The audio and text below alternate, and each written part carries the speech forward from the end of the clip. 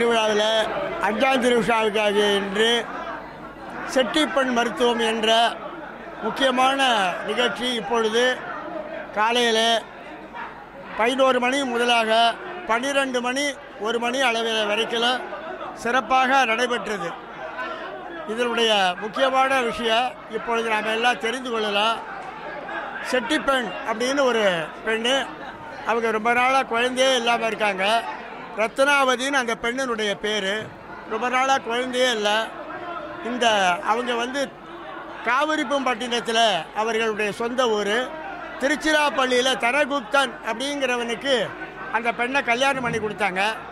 அந்த திருச்சிராப்பள்ளியில் தரகுப்தனுடைய மனைவியாக இந்த திருச்சிராப்பள்ளியில் இருக்கிற பெரிய செட்டி தெருவில் அவர்கள் வாழ்ந்து வந்தார்கள்.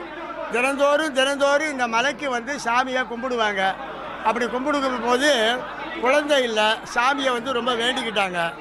பெருமானுடைய திருவருளினால் அவர்களுக்கு குழந்தை பாக்கியம் பெருமானுடைய திருவருளினால் கிடைத்தது. அதுக்கப்புறமா 1 மாதம் 2 மாதம் அப்படியே ஆகி 10ஆவது மாதம் அந்த 10 மாதம் நிறைவு கர்ப்பிணியாக ஆனால் அந்த நேரத்தில் பார்த்தீங்கன்னா ஐப்பசி கார்த்தியாக இருந்திருக்கும் போல இருக்குது. ரொம்பவும் காவிரியில் வெள்ளை கரபரண்டு ஓடுது. மழைக்காலம் ஆகையினால அவர்களுக்கு ரொம்ப மழை காலமாக இருந்ததுனால அந்த அம்மா செட்டி பெண்ணுடைய தாயார் வர முடியல பிரசவத்துக்கு.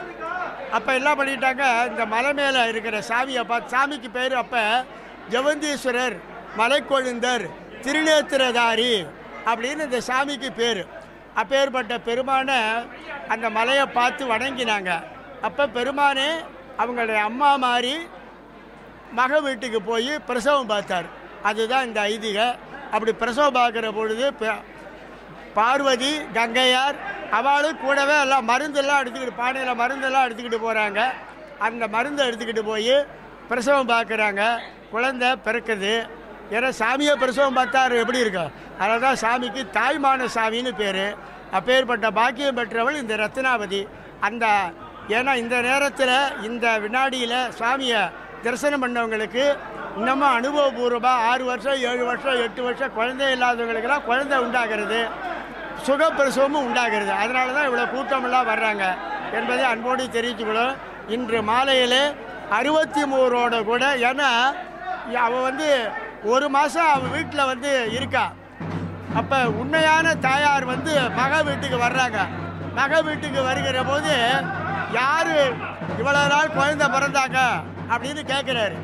அப்போ நான் தான் வந்தேன் அப்படின்னு அந்த தாய்மானவர் அப்படியே அவங்களுக்கு காட்சி கொடுத்து, வர்றவங்க தான் உன்னுடைய தாயார்னு சொல்கிறாங்க. வர்றவ தான் உன்னுடைய தாயார், நான் உன்னுடைய அன்புக்காக இறங்கி வந்த மலையிலேருந்து வந்தேன் அப்படின்னு சாமி சொல்கிறார். அதனால தான் தாயாக பிரசவம் பார்த்ததால சாமிக்கு தாயுமானவர் பேர். இன்று மாலையில் 63 அடியார்களோடு கூட, நால்வர்கள் 63 அடியார்களோடு கூட எல்லாருமா சேர்ந்து சுவாமிக்கு அந்த ரத்னாவதிக்கு காட்சி கொடுக்குற ஐதீகம் ரொம்ப சிறப்பு. எல்லோரும் இன்றைக்கி தரிசனம் பண்ணுமாறு உங்களை அன்போடு கேட்டுக்கொள்கிறோம். நாளைக்கும் காலையில் இதே போல் நாளைக்கு தான் திருக்கல்யாண உற்சவம் மௌனபடத்து சார்பில் நடைபெறும் என்பதையும் அன்போடு இந்த நேரத்தில் தெரிவித்துக் கொள்கிறோம்.